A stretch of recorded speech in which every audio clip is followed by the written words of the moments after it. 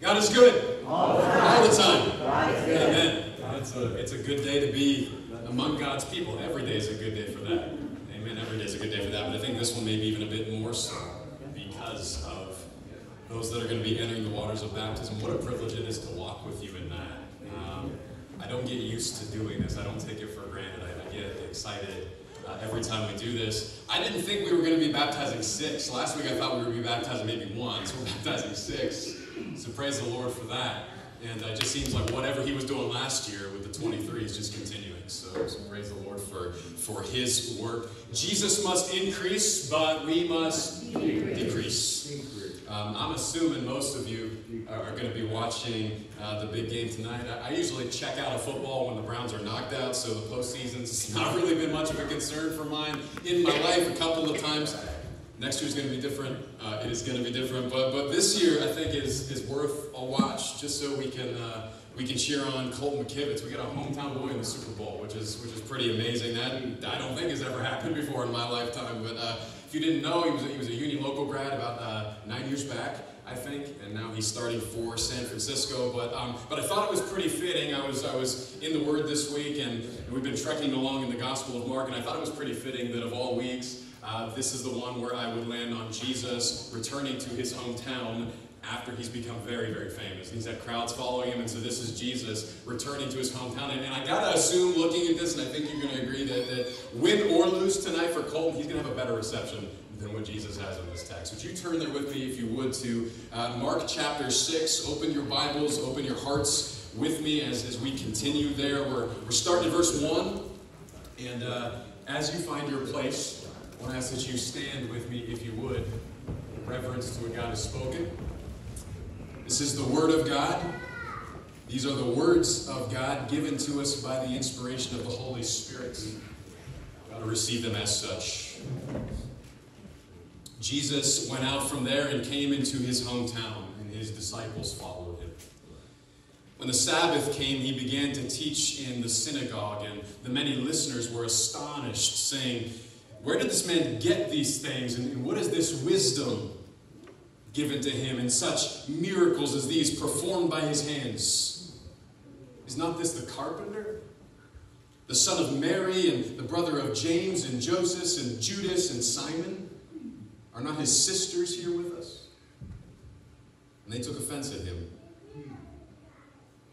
Jesus said to them, "A prophet is not without honor, except in his hometown, and among his own relatives, and in his own household." And he could do no miracle there, except that he laid his hands on a few sick people and healed them. He wondered at their unbelief.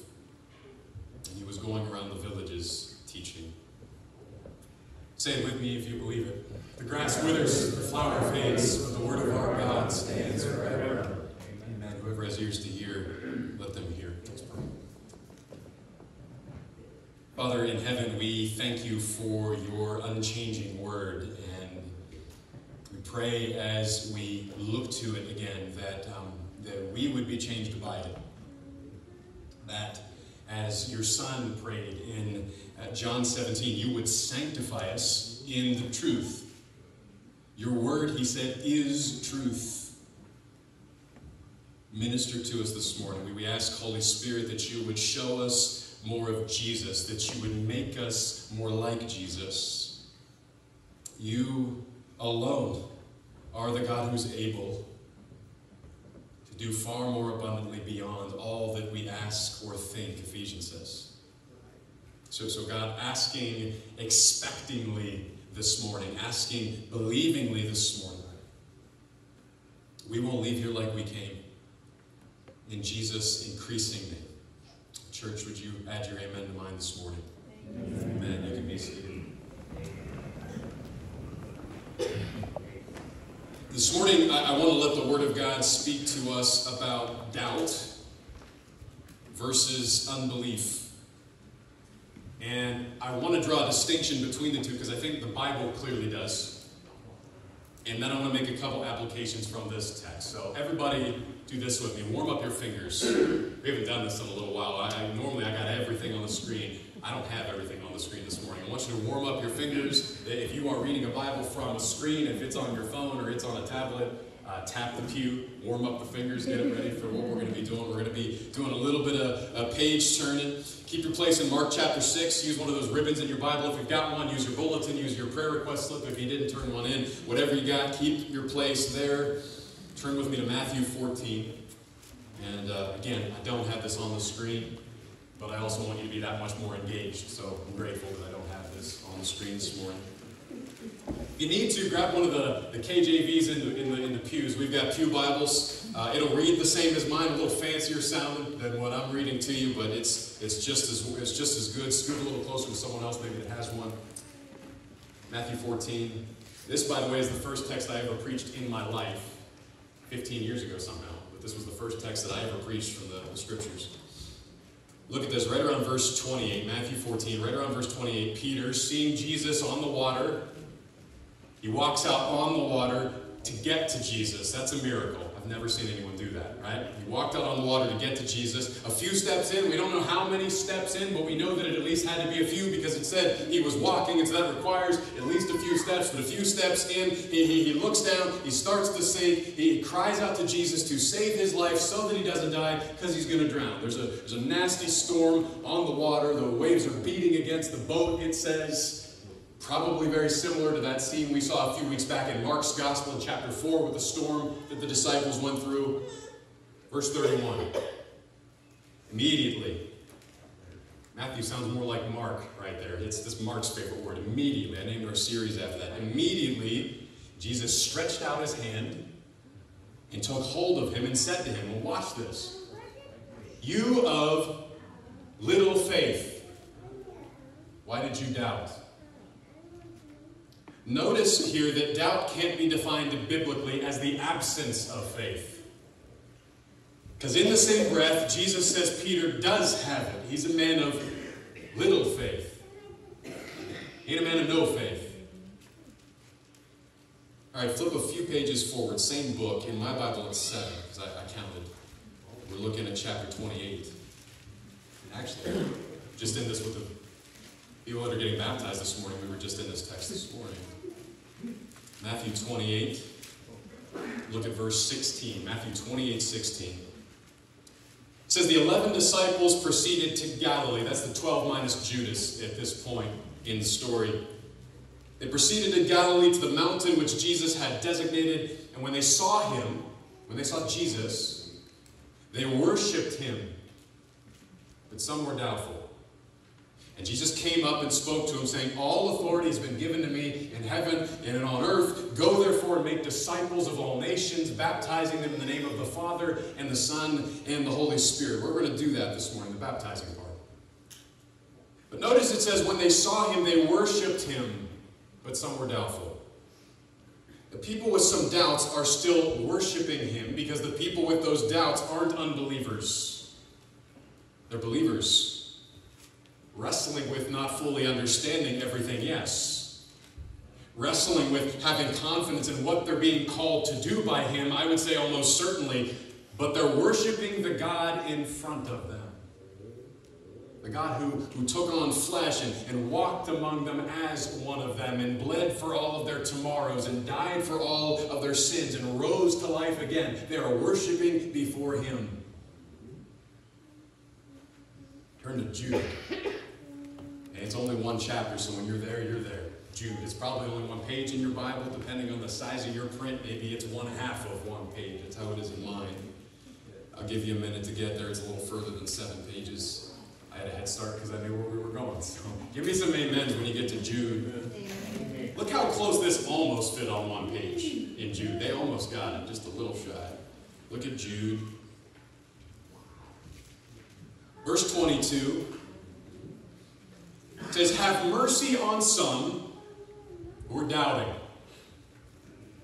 If you're looking at a King James, it says, making a difference there. That's how it's going to read to you. And every other place where that word is translated, even in the King James, that Greek word, everywhere else, it's translated Acts chapter 10, Matthew 21, Mark 11, Romans 14. It's doubting.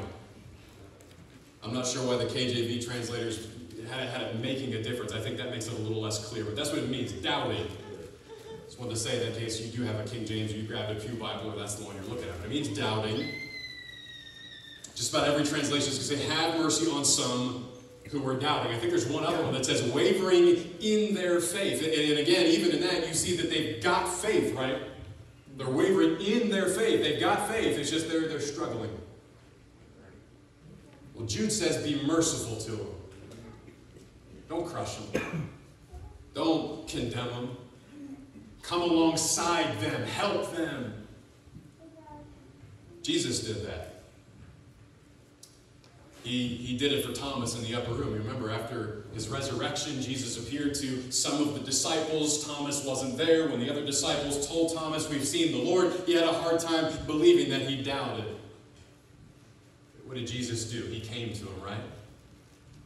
He said, come closer. Showed him the nail prints in his hand, said, touch him. He invited him to come closer.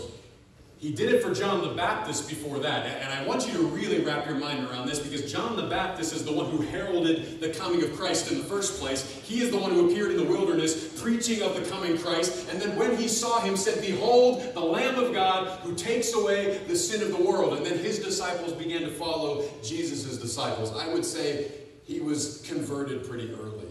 In fact, depending on how far back you want to go, the story of Jesus' conception, John the Baptist was in the womb of his mother, and we're told that he leapt in the womb at the news of Jesus.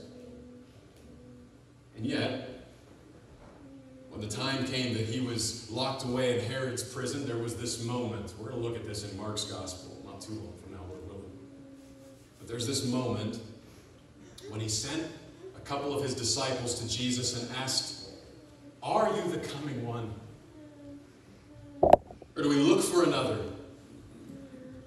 And Jesus didn't beat them up. He didn't beat him up. He said, tell them what you see. The blind receiving sight, and the lame walking. Lepers being cleansed, the deaf hearing, the dead living, and the poor hearing the good news. And he said this, blessed is he who does not take offense at me. Thomas was an apostle. John the Baptist, according to Jesus, was the greatest man who ever lived until that day, and they both had doubts, according to the Scriptures. Doubt is different from unbelief. Doubt can live right next to faith in our lives at times.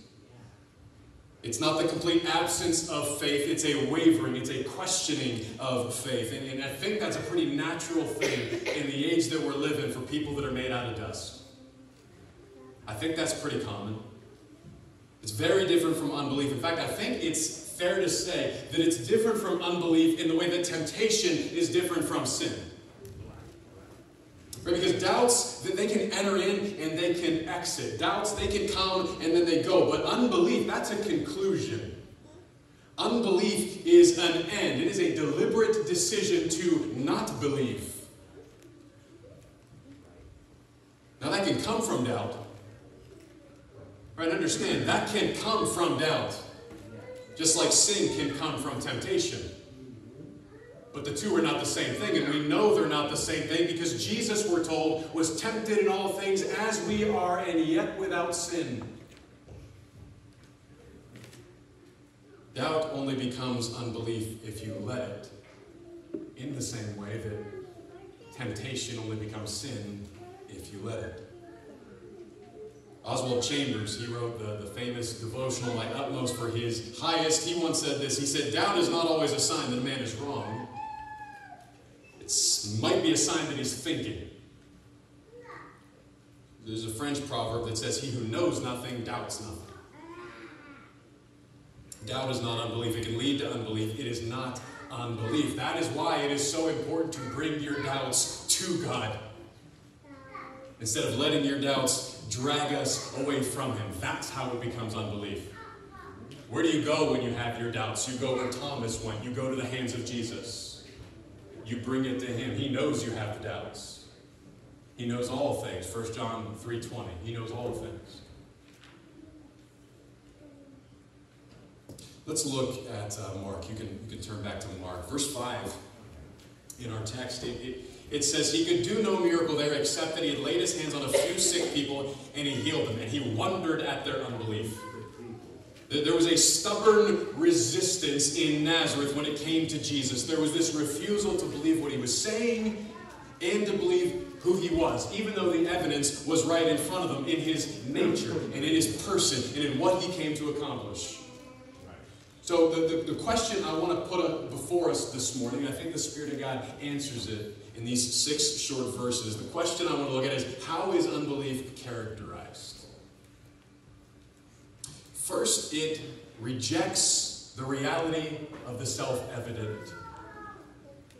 It rejects the reality of the self-evident. See, Jesus is returning to Nazareth, right? This is his home. He left that place as the simple son of a carpenter. He's returning as a spectacle, someone who is so surrounded with people that the text actually already has told us that he didn't have time to eat, that he had a hard time talking to people unless he actually got into a boat and put off from the shore a little ways. So he's coming back to his hometown. He's been there before once at the start of his ministry. We know that from Luke chapter 4. If we take the whole story of Jesus, we put all of the Gospels side by side, we assemble for ourselves the fuller picture. He's already been back to Nazareth once, and last time didn't go well. And I'm really understating that, because what I mean is they tried to push him off a cliff.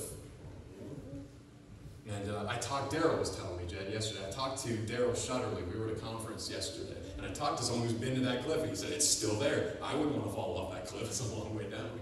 It's still there. They tried to push him off a cliff. He stood in their midst. Jesus actually got up in the synagogue in Nazareth, started reading from the scroll of Isaiah. This was a messianic prophecy written 700 years before he entered into this world as a man. He reads this prophecy, and he tells them, today this has been fulfilled in your hearing.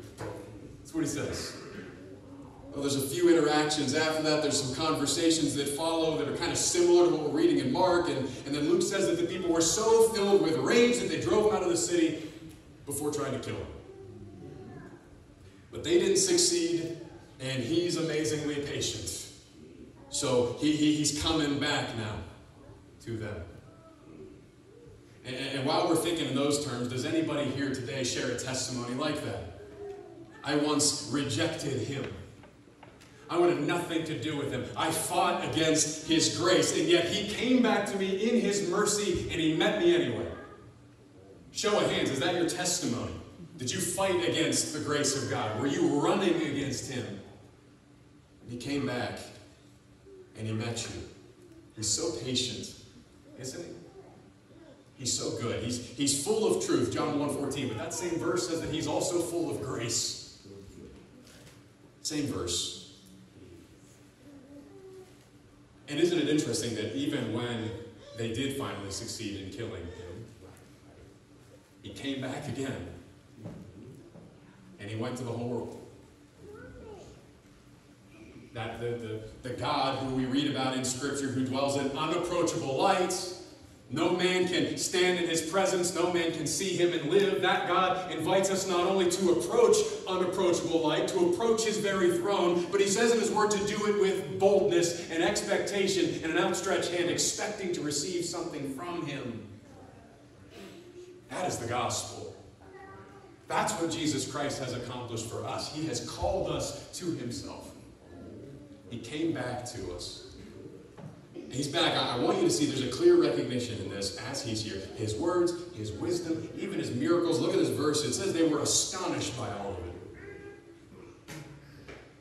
But rather than allowing for the possibility of what should have been obvious, they said, where did he get all this? Where did he get all this? If your fingers are still warmed up, you can turn to John chapter 3. You can listen if not. John chapter 3. And look right at the beginning. Look at verse 1. This is a famous text. Look at verse 1. John chapter 3. There was a man of the Pharisees named Nicodemus. It says he was a ruler of the Jews. This was a man who knew the Scriptures well. And he came to Jesus by night and he said, Rabbi, we know that you're a teacher who's come from God. For no one can do these signs you do unless God is with them. In other words, it's plain. Right? It's obvious. You have to go out of your way not to see it. Remember Mark chapter 1, people said then he spoke with authority. There was something discernibly different when Jesus got up to speak, the way that he taught, the way that he preached, the way that he ministered. In John chapter 7, they actually say, never has a man spoken like this. Never. And the people, they can't believe he knows so much because he wasn't trained like the other men were. So there was this recognition of his knowledge. It was just extensive. And by the way, they say the same thing about his disciples in Acts chapter 4. These men, they're not educated, they're not trained, but we recognize them as having been with him, and there's something different going on here. The school can only educate the mind. Theirs was a work of the heart. Theirs was a transformation of the heart. Theirs was a power.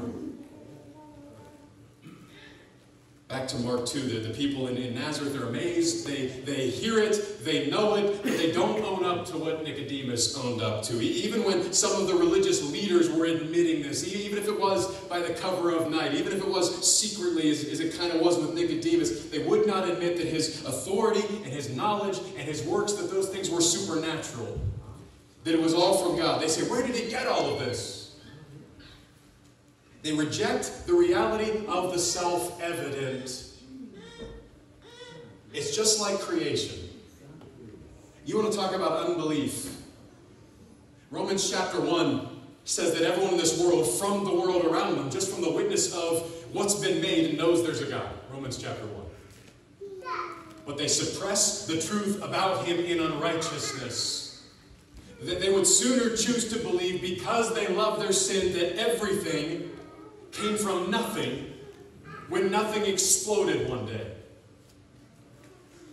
They would choose to believe that. They would sooner believe that everyone they've ever met is nothing more than a cosmic accident, that we're all just made out of stardust. Inadvertence, just millions and millions of years, chemical reactions and chance. They would rather grab hold of that than believe the self-evident reality that all of those thinking and feeling and relational and talented and creative individuals who can design telescopes and write symphonies and build rockets and do calculus and perform heart surgeries, than to believe that all of those people are fearfully and wonderfully made in the very image of Almighty God. We'll chalk it up to a lot of accidents and a lot of time. And yet, by the way, they will march on the streets by the thousands when one bit of purposeless stardust bumps into another their own way. When a white piece of highly evolved pond scum kills a black piece of highly evolved pond scum. Do you know why? Because deep down they know that there's something more. They know that we are something sacred. They know, like we do,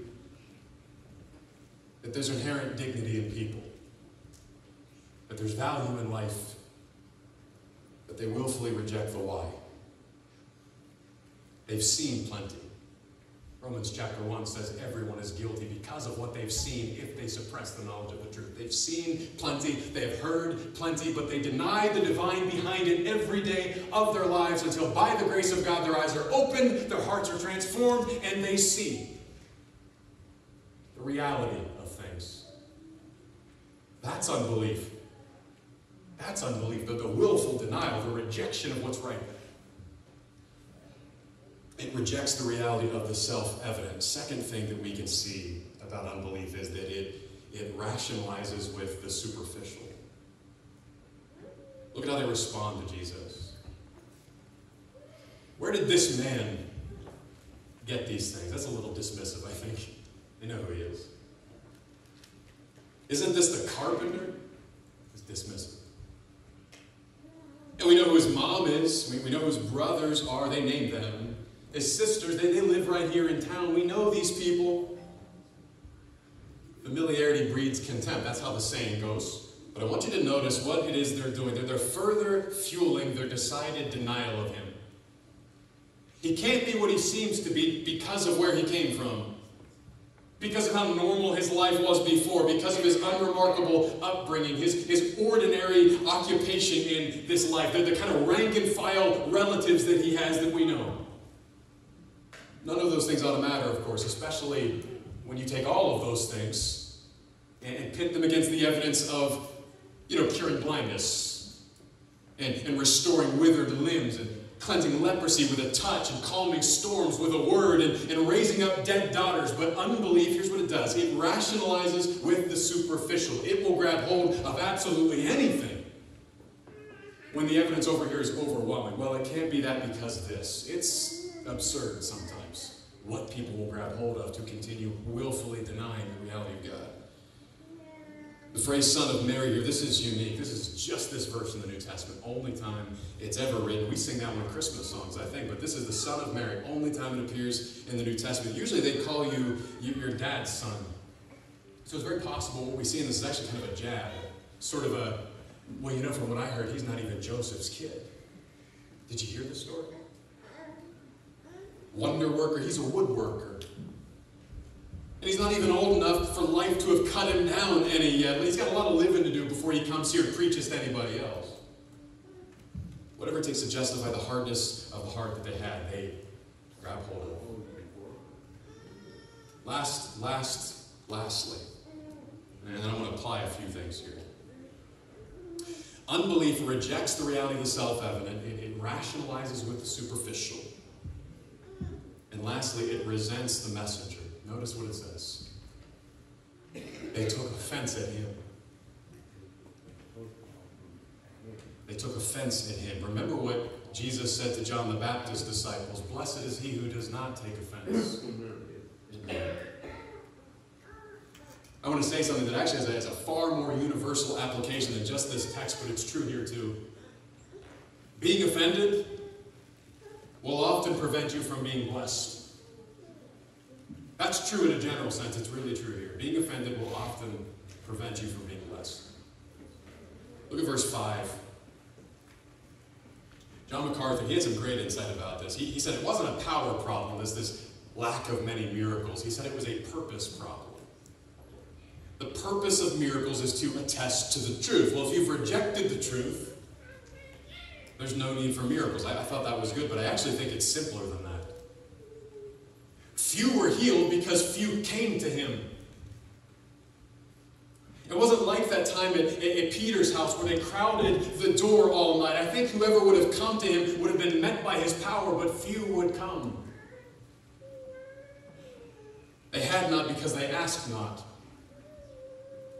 And they asked not because they believed not. And so they didn't come. So some applications for this.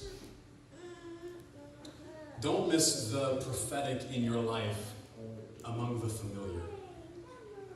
I think this is one of the biggest takeaways of this text. Do not miss the prophetic in your life among the familiar. Jesus said a prophet is not without honor except in his hometown and among his own relatives and in his own household. Sometimes what God wants to communicate so clearly to you is going to come from someone that's close to you. And sometimes, here's the other side of that, sometimes something that God wants to communicate so clearly to someone in your life, that's going to come from you because of you being close to them. And for that, I want to add these other words of Jesus. Remember what he said, a servant is not greater than his master. They might have the hardest time hearing you in your life. Maybe they even tried to push you off the cliff before, right? But grace goes back. He did heal a few sick there that, were it not for his grace, would have stayed sick. I'm going to point that out. He did heal some. Just the same, it says he wondered at their unbelief. They're wondering at him. There's this astonishment. He's wondering at their unbelief that they just don't get it. It's a very graphic picture of John 1:11 where it says, he came to his own, and those who were his own rejected him. You know, there wasn't even a Christian church in Nazareth until the 4th century A.D. Hundreds of years. Last application before I head to the water this morning. I saw some people already going. I'm getting excited. I want to take this idea of familiarity and I want to contextualize it in the church. Take this idea of the people that they grew up with Jesus, they were around Jesus all their lives. When he comes and they see him for who he is, they have a hard time accepting it. I want to take that, I want to contextualize it in the church. Have you become so familiar with Jesus, having been raised in the church maybe, having spent so much of your life surrounded by the stories and singing the songs, that the words of Jesus aren't convicting you like they should? That his death doesn't squeeze your heart like it ought to. That his resurrection life isn't transforming your life anymore with the power that it once brought you. All those years ago, maybe, when you yourself were entering into those waters.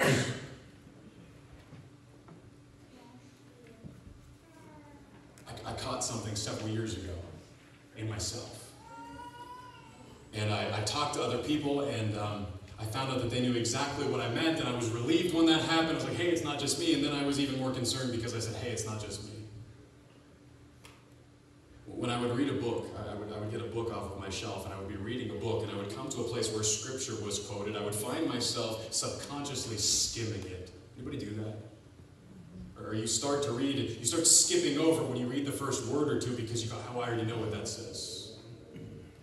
400 pages to read, that part I know. But the only demonstrated way that we know what it says is if our lives are conformed to what it says. And we're doing everything it says. And I don't know about you, but I wonder sometimes if Jesus isn't wondering at me a little bit like he did Nazareth. Have we become so casual about him that we've begun to miss the controversy that he brings into our lives, the kingdom that he brings into our lives? Let's pray for a fresh view of him, right? Eyes that see him every day as if it was the first glorious time we saw him. Let's pray for that. Let's come to him. Let's draw near to him like Thomas did. Fall at his feet, worship him. Worship him like they did on that mountain. Fall at his feet, worship him. Father, may it never be that familiarity with your Son would make us slower in any way in our obedience, or that familiarity with your Son, that would make us quieter in our witness of him, or that our familiarity would make us far-sighted to the things of faith, or what it is that you're doing around us. Don't let us miss it. David wrote, as our prayer this morning, restore to us the joy of your salvation and sustain us with a willing spirit. Grant to us a deeper love, God, a truer affection, and with it even a fresh anointing in our lives of the Holy Spirit, that the miracles that might be, that could be, that those would be done in our lives, that they would be done all around us, not just for our good, although we know, God, that you seek for our good. Your word tells us, God, even in the old covenant days, looking forward to the new covenant, that I will not turn away from them, from doing them good. We know that despite ourselves, you bless us because of Christ Jesus. You willingly seek our good, but we don't pray just for that. We pray for your glory, because we love him, because we love Jesus. We ask these things in his increasing name. Bless everyone now, God, who's coming to these waters. I pray that we would see in it, in what we're gathering for today, that we would see the message.